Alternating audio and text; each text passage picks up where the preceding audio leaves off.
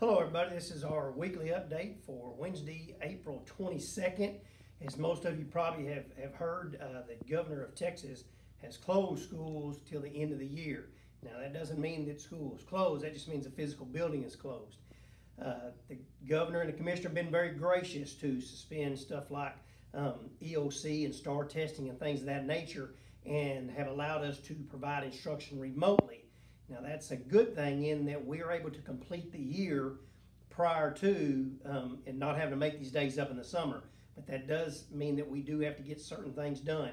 They've allowed us some freedom there and allowed us to reduce the amount of work that's required, but we still have to have certain things done in order to get the year completed so that we can make sure everybody gets their credits and everybody gets to move on to the next grade level.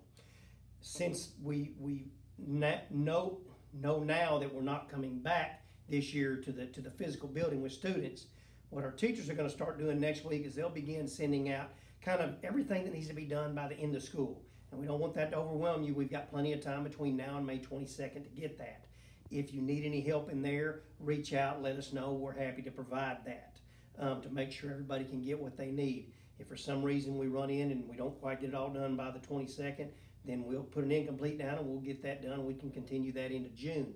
But it is imperative that everybody get that certain bare minimum done in order for us to be able to close out the year and grant credit and move people on to the next grade. Like I say, we're not going to try and send out enough to overwhelm everybody, but we do have to send out enough in order to meet the demands of what's expected of us by the state of Texas in order to complete this year.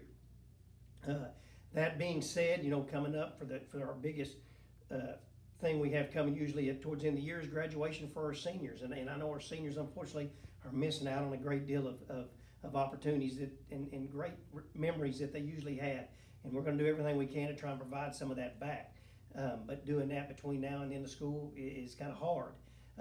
What we are planning is in May we do plan to have some drop-off, pick-up kind of car parades to come through to allow kids to see their teachers and allow them to drop off any library books or calculators, anything they have, and then allow for teachers to give them back their school supplies or anything they have left in the room. And that'll be coming in May. We'll have more details, and we'll probably do that by campus in order to meet the needs of and the accommodations of all of our social distancing that we have to do.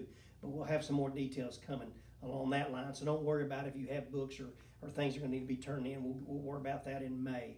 But as far as our seniors and getting them, we'll probably have one day for our seniors, and we'll try and have some other special things to be able to provide for them and get to them at that time. Graduation is going to be real difficult to have on May 22nd because we're closed all the way through then.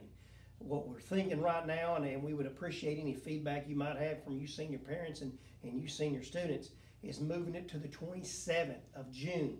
By that time, we figure we'll have a little more relaxation of some of the social distancing. We'll still be able to provide it in a very safe manner, but it'll be as close to traditional as we can get with maybe not quite the crowds we normally have, but we've got some ideas there, and more of that would be finalized as we got closer, but I think that's a real possible date in order to have a more face-to-face graduation and allow our students to be able to come up and get their diplomas, with their closest loved ones there to watch them.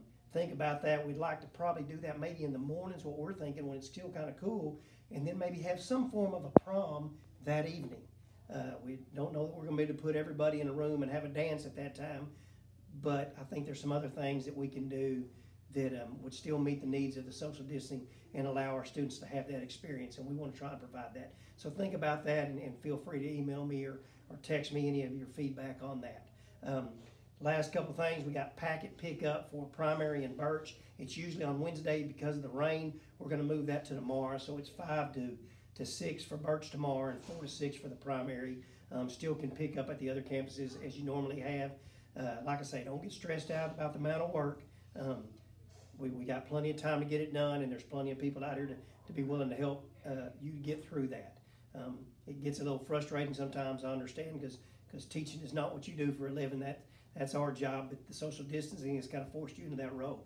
But we are here to help. Don't hesitate to give us a call or an email, and let's reach out and help you with your student. Anyway, hope everybody has a great week and stay safe.